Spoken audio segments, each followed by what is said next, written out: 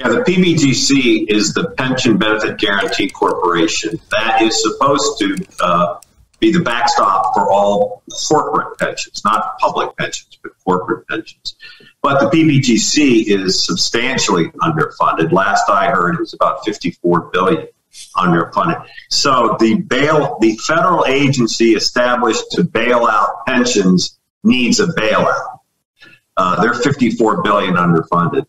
And so and when the PBGC does, quote unquote, bail out a pension fund, still the benefits get slashed. It's not that like the benefits are guaranteed dollar for dollar.